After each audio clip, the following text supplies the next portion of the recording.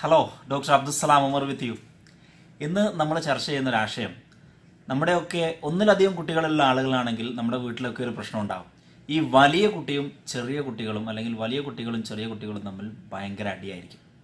എല്ലാ പാരൻസും ചോദിക്കുന്ന ഒരു ചോദ്യമാണ്, കുട്ടികൾ തമ്മിലുള്ള ശത്രുത എങ്ങനെ ഒഴിവാക്കാം? ഒന്നെങ്കിൽ ആൺകുട്ടിയും പെൺകുട്ടിയും തമ്മിലാണ് ശത്രുത, അതല്ലെങ്കിൽ വലിയ കുട്ടി ചെറിയ കുട്ടിയായിട്ട് നന്നായിട്ട് പൂശുന്നുണ്ടാവും.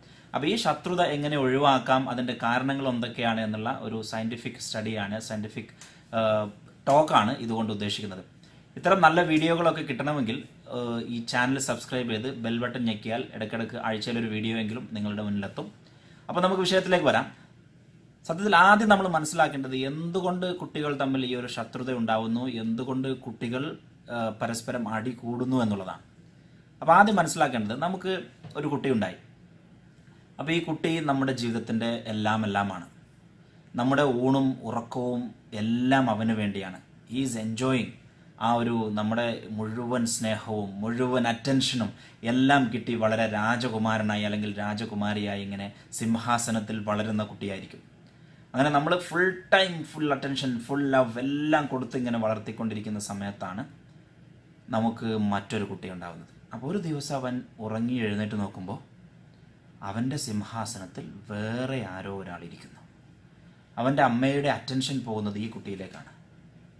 അപ്പോൾ തന്നെ ഇവനാകെ അവൻ്റെ ഒരു കിരീടവും ചെങ്കോലും നഷ്ടപ്പെട്ട രാജാവിനെ പോലെ അവൻ്റെ സിംഹാസനം നഷ്ടപ്പെട്ട് അവനിങ്ങനെ ഒരു ഇൻസെക്യൂർഡായി ഭീഷണിയുടെ സ്വരത്തിൽ നിൽക്കുകയാണ്, ഭീഷണി നേരിടുകയാണ് ചെക്കൻ.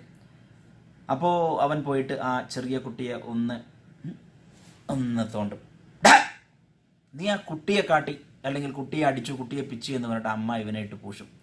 That was the first time അമ്മ അവനെ അടിച്ചത്.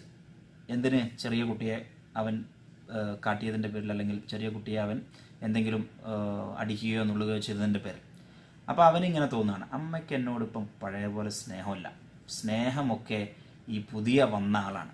അപ്പോൾ ഈ പുതിയ വന്ന ആളോട് ആദ്യമായിട്ട് അവന് ദേഷ്യം തോന്നുന്നത് ഇന്നാണ്. ഇതുവരെ എൻ്റെ അമ്മ എന്നെ ശാസിച്ചിട്ടില്ല, അടിച്ചിട്ടില്ല. ഇന്ന് ആദ്യമായിട്ട് എൻ്റെ അമ്മ എന്നെ ശാസിച്ചു, എൻ്റെ അമ്മ എന്നെ അടിച്ചു.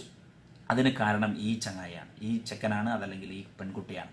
അതുകൊണ്ട് തന്നെ എൻ്റെ ഒരു സ്നേഹവും ലാളനയും എൻ്റെ ആ ഒരു പൊസിഷനും ഒക്കെ എടുത്ത അല്ലെങ്കിൽ നഷ്ടപ്പെടുത്തിയ ഇവനെ ഞാൻ ശരിയാക്കും എന്നുള്ള രീതിയിൽ ഒരു ശത്രുതയുടെ തുടക്കം ഇവിടെ വെച്ചാണ്. പിന്നെ ഒക്കെ എവിടെയൊക്കെ ഗ്യാപ്പ് കിട്ടുന്നോ അവൻ അമ്മയുടെ മടിയിലിരിക്കാൻ നോക്കുമ്പോൾ ഇവൻ ഇരിക്കുന്നുണ്ടാവും. അയ്യോ അമ്മയുടെ മടിയിൽ ഇതായി ചെക്കൻ ഇരിക്കുന്നു. അമ്മ ഭക്ഷണം വാരി ഇതുവരെ ഇന്നലെ വരെ വാരിക്കൊടുത്ത ഇവനാണ്, ഇന്നതാ ഇവന് മറ്റോ പുതിയ കുട്ടിക്ക് വാരി കൊടുക്കുന്നു. ഡ്രസ്സ് മേടിച്ചു, 4-5 ഡ്രസ്സ് ഇതാ പുതിയ കുട്ടിക്ക്. എനിക്കോ ഒന്നുമില്ല, കാരണം ഞാൻ ഇന്നലെ വരെ എല്ലാം എനിക്കായിരുന്നു, ഇന്ന് എല്ലാം അവൻ. അപ്പോൾ ഒറ്റയടിക്ക് ഇവൻ്റെ എല്ലാ ലോകവും എല്ലാ രാജ്യവും അവൻ്റെ സിംഹാസനവും എല്ലാം നഷ്ടപ്പെടുമ്പോൾ ഉണ്ടാവുന്ന ഒരു വിഭ്രാന്തിയാണ് ഇത് പിന്നീട് ശത്രുതയിലേക്ക് പോവുക.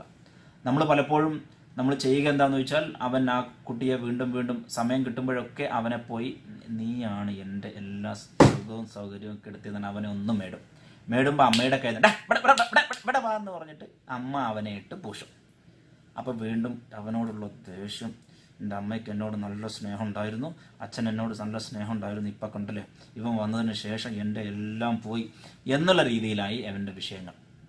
ഇനി ഇത് ഇല്ലാതെയാവണമെങ്കിൽ മറ്റൊരു പ്രധാന വിഷയം, ഇതിൻ്റെ മുമ്പ് മറ്റൊരു പ്രധാന വിഷയം നമ്മളുണ്ടാകുന്ന മറ്റൊരു ശത്രുതയാണ് ആൺകുട്ടികളും പെൺകുട്ടികളും തമ്മിൽ. പൊതുവെ ആൺകുട്ടികളുണ്ടായതിനു ശേഷം പെൺകുട്ടികളുണ്ടായതോ അല്ലെങ്കിൽ പെൺകുട്ടികൾ കുടുംബത്തിലുണ്ടാകുമ്പോൾ അച്ഛനും അമ്മയ്ക്കും ഒരു പ്രത്യേക മമത പെൺകുട്ടിയോടുണ്ടാകുന്ന ഒരു സാഹചര്യമുണ്ട്. അവൾ എന്ത് തെറ്റ് ചെയ്താലും കുഴപ്പമില്ല, അവളല്ല ആങ്ങളെയാണ് ചീത്ത പറയാം. അവൾ എന്ത് പറഞ്ഞാലും പപ്പ അംഗീകരിക്കും, ആങ്ങളെ എന്ത് പറഞ്ഞാലും അംഗീകരിക്കില്ല. അപ്പോൾ ആങ്ങളെ എപ്പോഴും ഒരു കുറ്റക്കാരൻ, പെങ്ങള് എപ്പോഴും ഒരു നല്ലവൾ എന്നുള്ള രീതിയിൽ പെൺകുട്ടിയുടെ പക്ഷം പിടിക്കുന്ന, പെൺകുട്ടിക്ക് പൊതുവെ ഒരു പ്രയോറിറ്റി കൊടുക്കുന്ന രക്ഷിതാക്കളാകുമ്പം ഈ ആൺകുട്ടിക്ക് പെൺകുട്ടിയോട് ഇവളുള്ളത് കൊണ്ടാണ് ഇവിടെ നമുക്കൊന്നും നടക്കാത്തത്, നമുക്ക് സ്നേഹം കിട്ടുന്നില്ല, നമുക്ക് ലാളന കിട്ടുന്നില്ല, നമുക്ക് കൺസിഡറേഷൻ കിട്ടുന്നില്ല, കാരണം ഈ പെൺകുട്ടി ഉള്ളത് കൊണ്ടാണ്. അതുകൊണ്ട് തന്നെ അവളോട് ഒരു ശത്രുത ഡെവലപ്പ് ചെയ്യുന്ന ഒരു സാഹചര്യം ഉണ്ടാകും.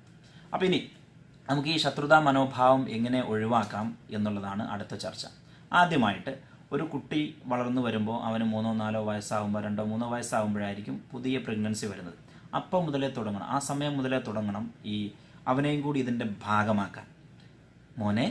മോനിക്കൊരു കുഞ്ഞുവാവ വരുന്നുണ്ട്, ഇതാ വയറ്റിലിതാ കുഞ്ഞുവാവ വരുന്നുണ്ട്, മോൻ്റെ കുഞ്ഞുവാവയാണ്, ഇതാ ചെവി വെച്ച് നോക്ക്, കുഞ്ഞുവാവയുടെ സൗണ്ട് കേൾക്കാം, ഇതാ കുഞ്ഞുവാവ ഇതാ അനങ്ങുന്നു, ഇതാ ചവിട്ടുന്നു, ഇതാ മോനെ. അങ്ങനെ ആ കുട്ടി ഒരു കുഞ്ഞുവാവ വയറ്റിൽ വളരുന്നുണ്ട് എന്നും ആ കുഞ്ഞുവാവ അവൻ്റേതാണെന്നും അവൻ്റെ ജീവിതത്തിലേക്ക് എല്ലാ ഐശ്വര്യവും സന്തോഷവുമായിട്ട് ഒരു കുഞ്ഞുവാവ കടന്നു വരുന്നു എന്നുമുള്ള ഒരു പ്രതീക്ഷ, ഒരു പ്രതീതി ഉണ്ടാക്കിയെടുക്കുക എന്നുള്ളതാണ് ആദ്യത്തേത്. രണ്ടാമത്തേത്, പ്രസവിക്കാൻ സമയമാകുമ്പോൾ നമ്മുടെ കുഞ്ഞുവാവ വരാറായി എന്ന് പറഞ്ഞ് അവനും കൂടി കുഞ്ഞുവാവയെ വെൽക്കം ചെയ്യുന്ന രീതിയിലേക്ക് വരണം ആദ്യത്തെ കുട്ടി. എന്നിട്ട് പ്രസവം കഴിഞ്ഞു കഴിഞ്ഞാലും കുഞ്ഞുവാവ, അപ്പോൾ അവൻ വരുമ്പോൾ തന്നെ അമ്മയുടെ മടിയിൽ അല്ലെങ്കിൽ അമ്മയുടെ അടുത്തായിരിക്കും ഈ കുട്ടി കിടക്കുക. അവൻ അല്ലെങ്കിൽ തന്നെ അവൻ്റെ ആ സ്ഥാനം പോയിന്റ് ആകെ ഇടങ്ങേറിലുണ്ടാവുക. അപ്പോൾ അവനെ കൂട്ടിപ്പിടിച്ച് അവനെയും കൂടി ഇൻവോൾവ് ആയിക്കൊണ്ടുള്ള ഒരു സ്നേഹപ്രകടനം വളരെ അത്യാവശ്യമാണ്.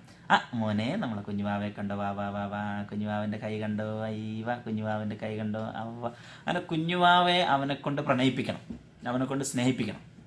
അപ്പോൾ അവൻ്റേതാണ് എന്ന് തോന്നും. ഇനി ഈ കുട്ടിയെ തന്നെ 24 മണിക്കൂറും മടിയിലിരുത്തുകയല്ല. ഇന്നലെ വരെ ഫുൾ ടൈം ഇവനായിരുന്നു നിങ്ങളുടെ മടിയിൽ അല്ലെങ്കിൽ നിങ്ങളുടെ തോളിൽ അല്ലെങ്കിൽ നിങ്ങളുടെ കൂടെ ഇരുന്നിരുന്നത്. അപ്പം അതുകൊണ്ട് തന്നെ ഒറ്റയടിക്ക് അവനെല്ലാം നഷ്ടപ്പെടുത്തരുത്. അവനെയും കൂടി സ്നേഹിക്കാനും ലാളിക്കാനും സമയം കണ്ടെത്തണം. ഈ കുട്ടി ഉണ്ടായതുകൊണ്ട് ഈ ചെറിയ കുട്ടി ഒറ്റയടിക്ക് ഒരു ദിവസം കൊണ്ട് വലിയ കുട്ടിയാവുന്നില്ല. അവനെ ഗ്രാജ്വലി വലുതാക്കി കൊണ്ടുവരാനേ പറ്റുള്ളൂ. അപ്പോൾ അവന് നമ്മൾ ഇതുവരെ മടിയിലിരുത്തിയിരുന്നെങ്കിൽ ഇപ്പോഴും മടിയിലിരുത്തണം, അതിനുള്ള സമയം കണ്ടെത്തണം. അവന് ഭക്ഷണം വാരി കൊടുത്തിരുന്നെങ്കിൽ ഇപ്പോഴും വാരി കൊടുക്കണം. ഒറ്റ ദിവസം അതങ്ങ് നിർത്താൻ പാടില്ല, അതിന് സമയം കണ്ടെത്തണം. അങ്ങനെ ഇപ്പോൾ അവന് വസ്ത്രം, ഈ പുതിയ കുട്ടിക്ക് നമ്മൾ വസ്ത്രം വാങ്ങുമ്പോൾ നമ്മൾ അവനും കൂടി ഒരു കൂട്ടം ഡ്രസ്സ് വാങ്ങണം. കാരണം അവൻ ഇതുവരെ അവന് മാത്രമായിരുന്നു കിട്ടിയിരുന്നത്, അവൻ ഷെയർ ചെയ്യപ്പെടുന്നതിൻ്റെ വിഷമത്തിലാണ് ഓൾറെഡി ഉള്ളത്.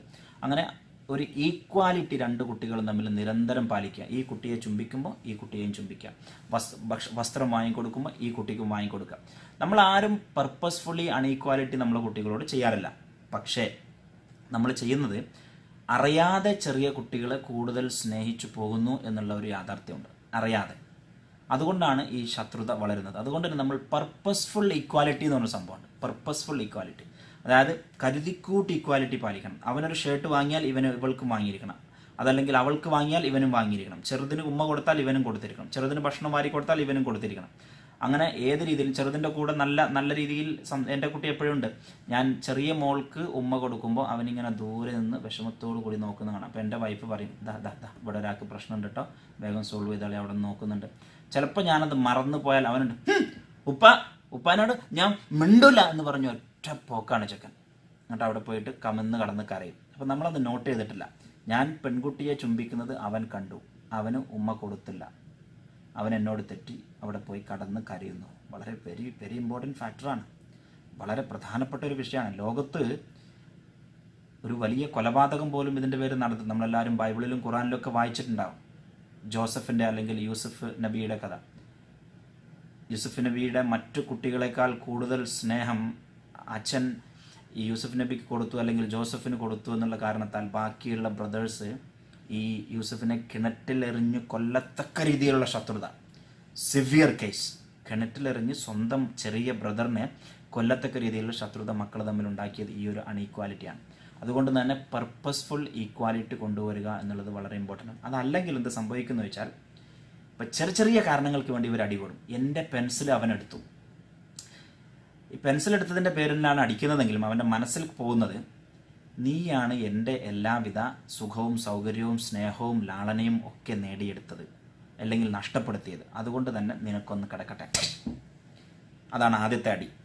അപ്പോൾ ഇനി അവൻ അമ്മേ എന്ന് പറഞ്ഞ് അമ്മയോട് പരാതി പറയാം. ഏതായാലും നീ അമ്മയോട് പരാതി പറയും, അമ്മ നിന്റെ ഭാഗത്ത് നിൽക്കും, എന്നെ ഇട്ടടിക്കും. ഏതായാലും അമ്മ എന്നെ അടിക്കാൻ പറഞ്ഞാൽ ഒന്നുകൂടി പിടിയെന്ന് പറഞ്ഞിട്ട്. അപ്പോൾ രണ്ടാമത്തേത് ഇനി അമ്മയോട് പറയാൻ പോകുന്ന, അമ്മയോട് എനിക്ക് കിട്ടാൻ പോകുന്ന അടിയുടെ പ്രതികാരം ആദ്യമേ അവൻ കൊടുക്കണം. അപ്പം ചെറിയ കാര്യത്തിന് പോലും നന്നായിട്ട് വീക്കും കുട്ടികളെ, ശരിക്കും എന്തിനു പറയാം, ആക്രമിക്കുന്ന ഒരു സാഹചര്യം ഉണ്ടാകും. ഇത്തരം കുട്ടികളിൽ വാശി കൂടുതലായിരിക്കും, അനുസരണക്കേട് കൂടുതലായിരിക്കും, ഒരുതരം ക്രിമിനൽ ബുദ്ധി കൂടുതലായിരിക്കും. അതായത് എപ്പോഴും വൈരാഗ്യം ഉണ്ടാകും, നല്ല വൈരാഗ്യം ഉണ്ടാകും. അപ്പോൾ കുട്ടികളിൽ ഒരുപാട് സ്വഭാവ ദൂഷ്യങ്ങൾ വളർത്തുന്ന ഒരു സാഹചര്യമാണ് ഈ കുട്ടികൾ തമ്മിലുള്ള ശത്രുത. അത് മാറണമെങ്കിൽ മറ്റൊന്ന് നമ്മൾ ചെയ്യേണ്ടത്, ഒരു അടി നടക്കുമ്പോൾ നമ്മൾ പലപ്പോഴും രക്ഷിതാക്കളെ പക്ഷം പിടിക്കും. നമ്മളതിൽ നിന്നോട് ഞാൻ പറഞ്ഞിട്ടില്ല ചെറിയ കുട്ടികളെ അടിക്കരുത് എന്ന് പറഞ്ഞിട്ട് എപ്പോൾ അടി നടന്നാലും അടി കിട്ടുക വലിയ കുട്ടിക്കായിരിക്കും. നമ്മൾ ഇടപെട്ടിട്ട് നമ്മൾ വലിയ കുട്ടിക്ക് അടിക്കും. അതല്ലെങ്കിൽ ആൺകുട്ടിയും പെൺകുട്ടിയും തമ്മിൽ അടി കൂടുമ്പോൾ നമ്മൾ ഇടപെട്ട് നിന്നോട് ഞാൻ പറഞ്ഞിട്ടില്ല അവളെ കാട്ടരുത് നിന്നിട്ട് അവനിട്ടൊരടി. അപ്പം ആൺകുട്ടിയും പെൺകുട്ടിയും അടി നടക്കുമ്പോൾ എപ്പോഴും ആൺകുട്ടിക്ക് അടി കിട്ടും നമ്മുടെ രക്ഷിതാക്കളിൽ നിന്ന്. വലിയ കുട്ടിയും ചെറിയ കുട്ടിയും തമ്മിൽ അടി നടക്കുമ്പോൾ എപ്പോഴും വിട്ടുകൊടുക്കേണ്ടവനും അടി വാങ്ങേണ്ടവനും വലിയ കുട്ടിയായിരിക്കും. ഇത് വലിയ ഒരു സംഭവമാണ്.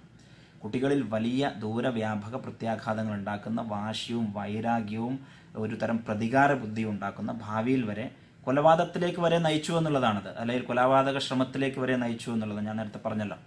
അപ്പോൾ അത് ചെയ്യേണ്ടത് നമ്മൾ രക്ഷിതാക്കൾ ശബ്ദത്തിൽ പക്ഷം പിടിക്കാൻ പോകണ്ട. ആരുടെ പക്ഷം പിടിക്കണം? അവരടി കൂടുമ്പോൾ എൻജോയ് ചെയ്യുക, അത് കാണാം. ഒരു മനുഷ്യൻ്റെ ജീവിതത്തിലെ ഏറ്റവും സന്തോഷകരമായിട്ടുള്ള നിമിഷമാണ് കുട്ടികൾ തമ്മിലുള്ള ഇങ്ങനെ അടി കൂടുക എന്ന് പറഞ്ഞ്. സത്യത്തിൽ അത് മനസ്സിലാകണമെങ്കിൽ കുട്ടികൾ വലുതായി നമ്മളിൽ നിന്ന് അകന്നു പോകണം, അപ്പോഴേ അത് മനസ്സിലാവുള്ളൂ. അപ്പോൾ കുട്ടികൾ തമ്മിലുള്ള ചെറിയ ചെറിയ അടികൾ അതൊരു കുട്ടിക്കളിയായിരിക്കട്ടെ. കുട്ടികൾക്ക് പരസ്പരം പരിക്ക് പറ്റുന്നില്ല എന്ന് ശ്രദ്ധിച്ചാൽ മതി. എന്നിട്ട് ഇനി അഥവാ ആരെങ്കിലും കറക്റ്റ് ചെയ്യണമെങ്കിൽ അവനെ അടുത്ത് വിളിച്ച് അവനെ തലോടി അവനെ ലാളിച്ച് അവനൊരു ഉമ്മ കൊടുത്ത്, ഇപ്പാൻ്റെ മോനെ കുഞ്ഞുവാവനെ കാട്ടരുത്, രണ്ടും നമ്മുടെ കുട്ടികളല്ലേ, മോൻ്റെ നല്ല ചക്കര വാവയല്ലേ, ഇപ്പാൻ്റെ കുഞ്ഞ് നല്ല കുഞ്ഞാണ്, അതുകൊണ്ട് കുഞ്ഞുവാവയെ മോൻ അടിക്കരുത് കേട്ടോ എന്ന് നല്ല ഭാഷയിൽ പറയാനേ പാടില്ല. എന്നാലും അവനടിക്കും. കാരണം അവൻ്റെ സുഖവും സൗകര്യവും സ്നേഹവും ലാളനയും പൊസിഷനും ഒക്കെ നഷ്ടപ്പെടുത്തിയ ഇവനെ പിടിച്ച് അവൻ അടിക്കുന്ന ഉറപ്പാണ്. അപ്പോൾ അതൊരു കഴിയുന്നത്ര നമ്മൾ നഷ്ടപ്പെടുത്താതെ നോക്കുക, പർപ്പസ്ഫുൾ ഇക്വാലിറ്റി ചെയ്യുക എന്നതിൽ പുറമെ നമ്മൾ പക്ഷം പിടിക്കാതിരിക്കുക എന്നുള്ളത് വളരെ വളരെ ഇമ്പോർട്ടൻ്റ് ആണ്. പിന്നെ ആൺകുട്ടികൾക്കും പെൺകുട്ടികൾക്കും തമ്മിൽ കൊടുക്കുന്ന ആ ഒരു പെൺകുട്ടിയോട് കാണിക്കുന്ന പ്രത്യേക മമത, അത് പ്രത്യക്ഷത്തിൽ ഒഴിവാക്കുക. ആൺകുട്ടിക്ക് തോന്നരുത് ഉപ്പായ്ക്ക് അല്ലെങ്കിൽ ഉമ്മായ്ക്ക് അമ്മയ്ക്ക് അച്ഛന് പെൺകുട്ടിയോടാണ് കൂടുതൽ സ്നേഹമെന്ന് തോന്നിപ്പോകരുത്. അത് തോന്നാത്ത രീതിയിൽ നമ്മൾ, പെൺകുട്ടിക്ക് ഒരു പ്രത്യേക ഒരു ലവ് ആൻഡ് അഫെക്ഷൻ ഉണ്ടായിരിക്കുമെന്നുള്ളത് യാഥാർത്ഥ്യമാണെങ്കിൽ പോലും അത് കുട്ടികൾ തമ്മിൽ തോന്നാത്ത രീതിയിൽ വേണം കാര്യങ്ങൾ കൈകാര്യം ചെയ്യാൻ. ഒരു ഈക്വാലിറ്റി, അവൾക്ക് ഡ്രസ്സ് വാങ്ങിയാൽ ഇവനും വാങ്ങണം, അവളോട് ഉമ്മ കൊടുത്താൽ ഇവനും ഉമ്മ കൊടുക്കണം, അവനെന്തെങ്കിലും വേറെ വാങ്ങിക്കൊടുത്താൽ ഇവനും വാങ്ങിക്കൊടുക്കണം, അവളെ ടൂർ കൊണ്ടുപോയാൽ ഇവനെയും കൊണ്ടുപോകണം. അങ്ങനെ എല്ലാ രീതിയിലും. ഇപ്പോൾ എൻ്റെ കുട്ടി എപ്പോഴും ചോദിക്കും, ഇപ്പോൾ ഒരു മിഠായി വിതരണം ചെയ്താൽ അവൻ ചോദിക്കും, യശുവിന് എത്ര എണ്ണം കിട്ടി? 2 എണ്ണം. എനിക്കെന്താ 1? ഫാത്തിമയ്ക്ക് എന്താ 3 എണ്ണം കൊടുത്ത്? അപ്പോൾ കുട്ടികൾ ഷാർപ്പായിട്ട് അത് നോട്ട് ചെയ്യും. എനിക്ക് എത്ര എണ്ണം കിട്ടി, അവൻ എത്ര എണ്ണം കിട്ടി എന്നുള്ള അവൻ നോക്കില്ല, ഒരിക്കലും നോക്കില്ല. കുട്ടികൾ എപ്പോഴും നോക്കുക മറ്റവൻ എത്ര എണ്ണം കിട്ടി എന്നുള്ളതാണ്. മറ്റവൻ എത്ര എണ്ണം കിട്ടി, ആ എത്ര എണ്ണം മറ്റുള്ളവന് കിട്ടി എന്നുള്ളത് വളരെ ഇമ്പോർട്ടൻ്റ്. അപ്പം വിതരണം ചെയ്യുമ്പോൾ 2 മിഠായി 2 മിഠായി 2 മിഠായി, 1 മിഠായി 1 മിഠായി 1 മിഠായി. ചോറ് വിളമ്പുമ്പോൾ ഒരു കയ്യിൽ, അങ്ങനെ വളരെ ഈക്വലായിട്ട് കുട്ടികളെ ഡ്രസ്സിങ്ങിൻ്റെയും സ്നേഹത്തിൻ്റെയും സഹവാസത്തിൻ്റെയും ചുംബനത്തിൻ്റെയും മടിയിലിരുത്തുന്നതിൻ്റെയും ചോറ് വാരി കൊടുക്കുന്നതിൻ്റെ ഒക്കെ കാര്യത്തിൽ പർപ്പസ്ഫുള്ളായിട്ട് വളരെ ഈക്വലായിട്ട് കൊണ്ടുവന്നിട്ടില്ലെങ്കിൽ കുടുംബത്തിൽ വലിയ രീതിയിലുള്ള പ്രത്യാഘാതങ്ങൾ ഉണ്ടാവുകയും ഭാവിയിൽ കുട്ടികളിൽ വലിയ ശത്രുത വളരുകയും പ്രതികാര ബുദ്ധി വളരുകയും ചെയ്യും. അപ്പോൾ കുട്ടികളെ നല്ല പരസ്പരം സ്നേഹമുള്ള കുട്ടികളായി വളർത്തണമെങ്കിൽ നമ്മൾ പുതിയ കുട്ടി ജനിക്കുന്നതിൽ കുട്ടിയെ ഇൻവോൾവ് ചെയ്തുകൊണ്ട് കൊണ്ടുവരണം. അതുപോലെ തന്നെ കുട്ടികളിൽ പർപ്പസ്ഫുൾ ഇക്വാലിറ്റി കൊണ്ടുവരണം. നമ്മൾ രക്ഷിതാക്കൾ പക്ഷം പിടിക്കാതെ ആ ഒരു അടി എൻജോയ് ചെയ്യുക, അതുപോലൊപ്പം തന്നെ പരിക്കുകൾ പറ്റില്ല എന്ന് ഒബ്സർവ് ചെയ്യുക എന്നല്ലാതെ ഒരാളുടെയും പക്ഷം പിടിക്കാൻ പാടില്ല. അതോടൊപ്പം തന്നെ പറഞ്ഞ് ശാസിക്കുന്നതിന് പകരം സ്നേഹത്തിൽ ചുംബിച്ച് ലാളിച്ച് പറഞ്ഞു കൊടുക്കുകയാണ് വലിയ കുട്ടിക്ക് വേണ്ടത്. പെൺകുട്ടിയെയും ആൺകുട്ടിയെയും തമ്മിൽ പ്രത്യക്ഷത്തിൽ ഒരിക്കലും വേർതിരിക്കാൻ പാടില്ല. അതിൽ നമ്മൾ പ്രത്യേകം ശ്രദ്ധിക്കേണ്ടതുണ്ട് എന്നുള്ളതാണ്. കുട്ടികളിൽ ശത്രുത വളരുന്നതിനെക്കുറിച്ചുള്ള അതിൻ്റെ ഒരു സൈക്കോളജിയും അതിൻ്റെ ഒരു കാരണം, അതിൻ്റെ ഒരു പ്രതിവിധിയും. വീഡിയോ ഇഷ്ടപ്പെട്ടെങ്കിൽ ഷെയർ ചെയ്യുക. നന്ദി, നമസ്കാരം.